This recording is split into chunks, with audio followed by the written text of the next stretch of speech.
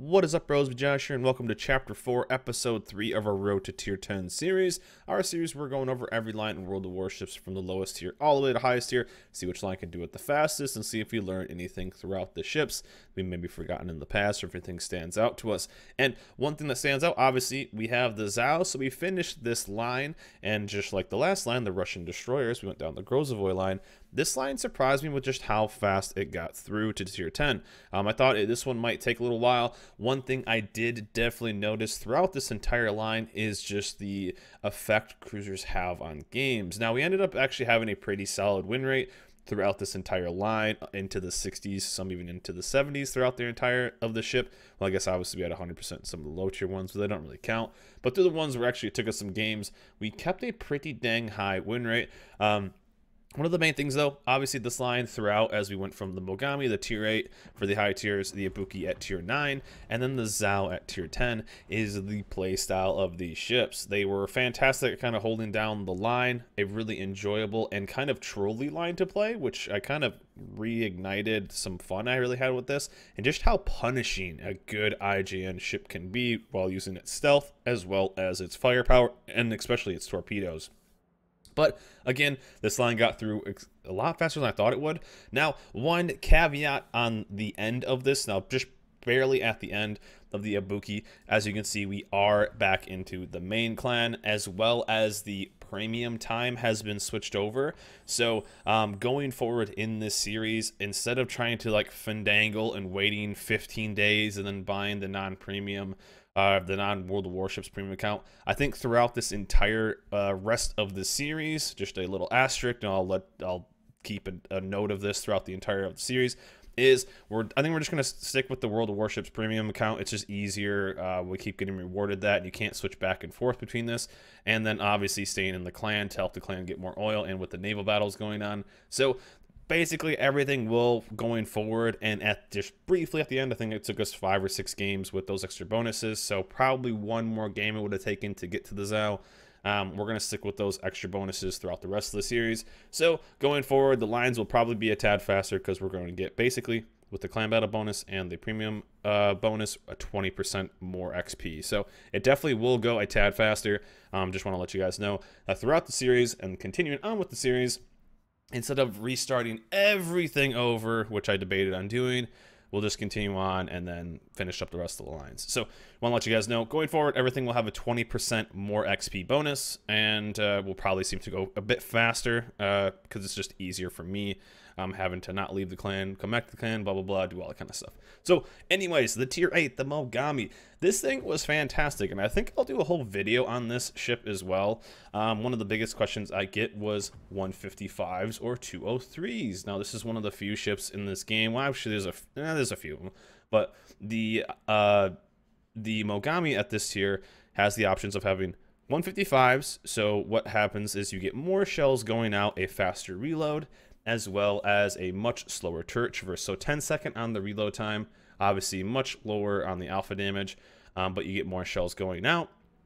And then the bigger calibers, slower reload, faster turrets, obviously more alpha damage. So the big question was 155s or 203s throughout this entire ship. And by a long shot, and remember, when we first got this ship, we didn't even have inertia fuse, which was a solid captain skill. If you guys don't know what inertia fuse is, we'll just click on this captain. He doesn't have it right now since we had to change it up. But inertia fuse increases the pen of calibers that are armor penetration with calibers over 139% or 130. It basically gives you more pen on lower caliber shells, basically up to about 180. That's when it falls off. Then there's some weird math for the 240s and the higher calibers as well for some breakpoints. But if you have a smaller caliber, basically under 152 and under, you kind of want inertia fuse on everything. And so even then, the 152s did more damage than the 203s. So I probably just slaughtered exactly what inertia fuse meant. So you guys know what I mean. But it gives smaller caliber guns more pen, basically. But 155s or 203s, I found the 203s were only better against like I don't even know. But broadside targets, maybe getting more citadels. Other than that, the 155s just absolutely smash the shit out of them. Stick with the 155s by far. I think I might do an entire video on this as well. You want that faster reload. You want that more. You're gonna get more damage, more fires, more everything out of this. And you definitely want to be running those. So 155s for sure. Even when I didn't have a 14-point captain. We didn't even have a inertia fuse. 155s did way more damage still than the 203s. Now, I know some people like the 203s. By all means, can play them. That's cool with me. But 155s is something that I would recommend. But for the playstyle of the Mogami, you're going to be really getting into that IGN form of the IGN play, which is dropping your torpedoes all the time, embracing that torp boat life that the IGN cruisers have, using both your guns, your stealth, and your torps. These torps, one thing I definitely noticed, 10-kilometer torps, 10.5-kilometer range without a captain, so you're way under that with the captain. That means you can stealth torp. These things are beasts, monsters. They do a ton of damage, high flood chance, and what you can really do is using both since the IGN tend to be on the backside, what I call them ass torps. Basically, you have these rear-facing torp launchers. So what you want to do with these ships is get ships pushing into you, not chasing towards ships. Obviously, you can still do a lot of HE damage, but what you want with these ships is to get ships pushing into you, so you can get both of those sets of torps off.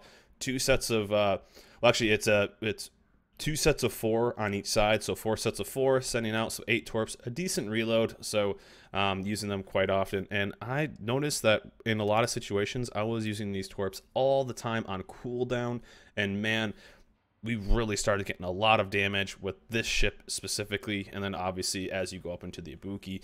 But using these, both the ship stealth, the guns, the torps, this line really got addicting. It really did.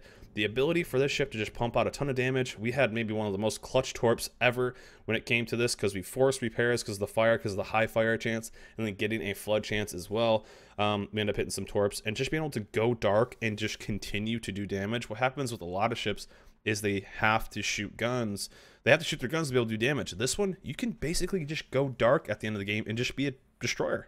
Worst case scenario, you become a destroyer. And it's really, really useful, fantastic, and really love that. So let's dive into the stats for the ship. We end up getting through this pretty dang quick, and if we can go here, we'll just divide it by tiers, not number of battles, by tiers really fast, and comparing it to our other tier 8s, we ended up going pretty quick. So the latest tier 8 we went through was the Ogdevoy. We had an 82% win rate with the Ogdevoy, crazy high, 38 games played. 54,000 damage. Obviously, it's a destroyer, so it's not going to be as much as a cruiser. But 66% win rate on the Mogami, and we got through in 38 games. So I thought the series would go like battleships being one of the fastest and blah, blah, blah, and some of the DDs, and then the cruisers being the slowest. Again, proved way wrong that the Ogdevoy, the Russian line, was one of the fastest, and now we have the Mogami as being tied for the fastest.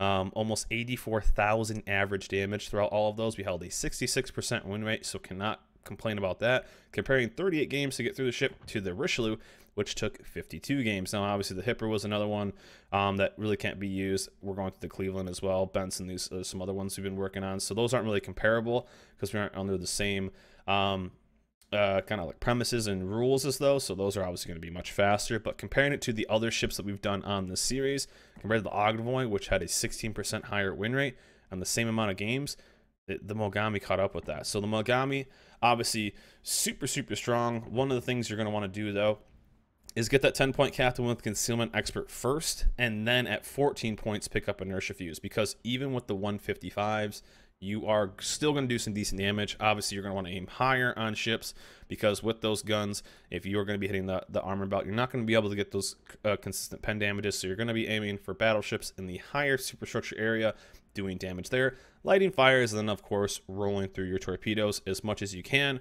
Obviously, an effective range of 10 kilometers, but if something's pushing into you, you can obviously launch them beforehand.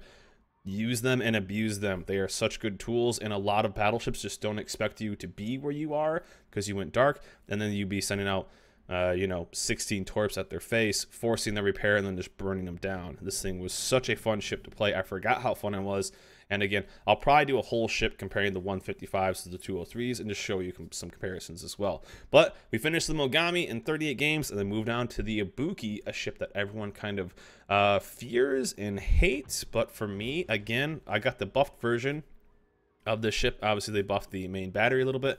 Again, another nasty damage farmer.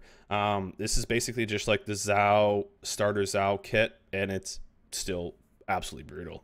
Same kind of thing. Now with the modules, this is what we went with right here. So a lot of people are probably asking what I used on the final mod. Is I used the guns, the gun range. You want to be using that 19.2 kilometer range. Zhao trajectory is fantastic, or the Zhao trajectory, well, kind of is. The Ibuki trajectory is fantastic, so low, fast. And again, you're going to be using your torps, your guns, everything to just start shredding ships. And it's insane. Again, very, very stealthy. Not quite as stealthy as the Mogami, but you will definitely get under, still be able to stealth torp. And really had a lot of fun. And one of the things, though, throughout this line, and it's one of the reasons why I recommend this line for a lot of people, is going through. It's very similar from low tiers all the way to high tiers. It's a very consistent gameplay. Basically starting at tier 5 at the Furitaka, Alba, Miyoko, Mogami, Ibuki, and then the Zhao. You're kind of doing the same thing over and over and over and over. You're stealthy, you have torps, you have good guns, you light lots of fires, you do it over and over and over and over.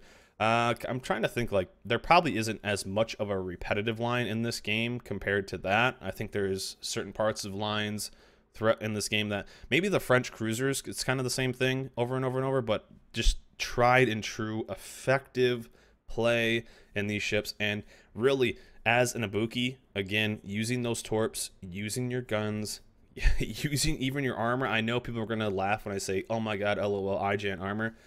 I was angled away in a lot of situations, bounced a lot of shells. Now obviously if you are broadside, you can get obliterated, as can every cruiser. We did take some random salvos, and you're just like, come on, give me a break, Wargaming. But you can actually bounce some shells. We did use our armor a little bit and was pretty dang effective. And one of the things is you're so stealthy, and unlike really any other line in the game, you can just go undetected, reposition into a better spot, and then kind of wait for them to forget about you, and then randomly pop up. And especially with the Ibuki on those big 203s, you are going to be punishing them with 6, 7, 8K salvos and fires. And on top of that, again, you can launch out 16 torps at them and just make them pay. Again, same kind of playstyle. You want them to push into you as kiting away. These are some of the best kiting ships in the game, up there with the French cruisers, Royal Navy battleships.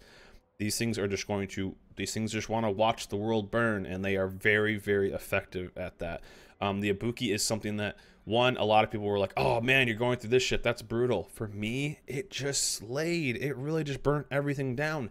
Now, throughout this entire line, I definitely noticed how classes in this game affected the game.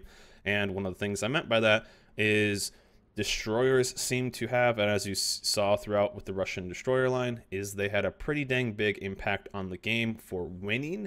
Battleships also had a pretty dang big impact on the game. Cruisers, a lot of games, the cruiser damage is slow. You can't really cap caps, and it's a damage over time. So there was a lot of games that got out of control very quickly, and I couldn't quite make up that with big hits. Now, obviously, the 203s on this can absolutely slam. You can dev strike cruisers if you get them correctly, and you can do a lot of damage, but most of the time, your damage is going to be slow, dot style damage over time, and it's going to take you time to make damage happen. So one of the things that a lot of, especially high tier gameplay right now and high tier player base right now, is sometimes they don't really give you time, and teams can absolutely fold. So there was definitely, especially when you get into the high tier games, because of how much of a snowball those kind of games can be, you did kind of feel a little helpless. You just said, fine, I'll try to just get as much you know, as much damage in as I can. At least with the destroyer, I could cap caps and slow it down, you know, help with spotting, help with killing DDs. Battleships, obviously, I can take out radar ships, I can put damage on destroyers, I can do all this, I can do all that. Felt like it had a better impact on the game for actually winning. But overall, with cruisers, you tend to just be farming damage. Maybe you're more of a deterrence than you are kind of an aggressive ship like the other destroyers. But there was plenty of games where I just kind of lost map control, and the games just got out of hand. And I seemed like I felt like I had no input on the game. This is nothing I could have done. But the actual Ibuki itself at tier 9, again, 63% win rate. Very, very solid. Udaloy at 65. And the Ibuki, 65%, 52 games for the Udaloy. The Russian tier 9 went down. And then the Ibuki, 63%, 52 games. Now, again, probably would have taken us 1 or 2 extra games because we had the clan battle boost as well as the premium time boost. So maybe it would have taken us a little bit, like maybe a couple more games, nothing too crazy. But we did. One of the things is we did reach that 100K average, which is absolutely nuts. Are we there with the rune? We're there with the rune as well. But 100K average, we farmed so much damage in the ship and really just absolutely causing havoc on this. But overall, 63% win rate as a solo queuing tier 9 cruiser, I think is fantastic. And really been able to do a lot of that. Don't look at my Fletcher, I've only played 1 game in it. And really high XP, you know, comparing it to the Alsace. And again, Alsace 63%. 64 games played though, so it took us much higher. Again, averaging over 100K, which is awesome. And then we got into our Zao. We had some rough Zao games so far. But the Ibuki, a fantastic cruiser. I think this is a ship that brings a lot of horrors back to people who played it, and people really didn't like playing this ship. If you just go back and use the strengths of the ship, I think what people do a lot with IGN cruisers is try to make them play like they aren't effectively played.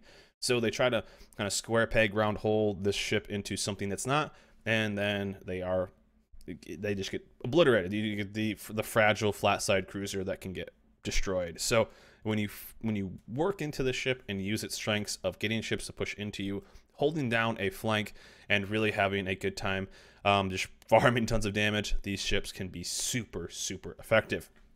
But as you see, we worked on to the Zao, and we had maybe one of the coolest endings ever to a Zao game. And if you've ever played the Zao, you know the Zao's amazing. The Zao is a goddess. It's awesome. This ship is so damn good. If you haven't gone down this line, it's so awesome. If you want to know what captain we're using right now, what captain setup, this is still pretty basic. So we got to a tier 10 captain with only a 15-point captain. I think this is actually the lowest one XP wise that we got through, but still super solid. We're actually using a pretty try-hard radio location build. I think this is fantastic because we can drop the inertia fuse once you get into tier 9, and we picked up radio location. One of the most important skill points you can actually get with this ship. And honestly, once you get to the Miyoko, maybe Alba even, getting expert loader is super important because your AP is so good that drop on the reload time for 50 seconds is fantastic. So this is even a good 11-point captain skill if you want to pick it up. Again, we're picking up radio location. We might pick up AFT or something like that with a little bit of AA, but we tend to shred planes a decent amount, so I'm not quite sure what else. Maybe we'd go demo expert. I'm not sure with the rest of the points, but we'll get there eventually. But only at 15 points, and I feel like I have all the tools in the world to really farm a lot of damage. And of course, the Zao, awesome. Big 203s. I feel at home in this ship. Once you get those 12-kilometer torps too, they are just another beast in themselves. 12 kilometers, you can stealth torp so much. It's crazy. And really put a lot of pressure. Actually catch a lot of DDs. Those 12-kilometer torps put a lot of pressure on destroyers, put a lot of pressure on battleships, having them push around. And this is like the perfect cruiser. I love this. Played this so much in ranked battles, played it so much in clan battles, played it so much in tier 10s. This is one of the things I'm really excited. One of the legendary modules, or the legendary module for the Zao, is one of the best in my opinion. So if you haven't gotten it, be sure to go and get that or work on that because it's definitely worth it. You drop a little bit of range for maneuverability and some reload. It's so worth it. Really, really, it really is. So looking forward to getting through this line. But this line altogether was a blast. Again, this is the part that I love about this series is going down a line I haven't played in a long time and playing some ships I haven't played in forever. And one of the things that really kind of surprised me was how good the Ibuki was. The Ibuki at tier 9, you hear these horror stories of people just going, man, I couldn't stand it, had to free XP through it, man, that thing's so fragile, it's a piece of trash, blah blah blah. Well, since they buffed it too, it's a starter Zao, it's a little baby Zao, it's fantastic. And especially with the Mogami, I forgot how damn good those 155s were with and without inertia fuse. Their ability to pump out damage and using those torps and using those tools, This line is definitely worth going down or even revisiting if you haven't played it in a long time. Again, I still recommend this ship because these kind of cruisers really teach how cruisers should be played. And what I mean by that is making cruisers extend games and kind of dealing that damage over time and running away, learning to use your stealth as a cruiser, disengaging, using both guns and torps effectively. It's a really good training cruiser line, and I recommend it, especially if you are newer to the game, checking out this line. But really enjoying this. Obviously, this Road to Tier 10 series. I love it. It's been very addicting to me, and it's cool to see how this line really kind of reminded me how good just this line was. I don't know. It's been a long time since I've visited the IGN cruisers as a whole, so it's very cool to kind of go back and really have a lot of fun. But we are done. So that means the next line I will let you guys pick. I'm thinking either we probably go down a battleship line. So I'm interested in what you guys think, but the ones we have left are IGN battleships, IGN destroyers, both torp and gun. Either one of those I'd be fantastic with.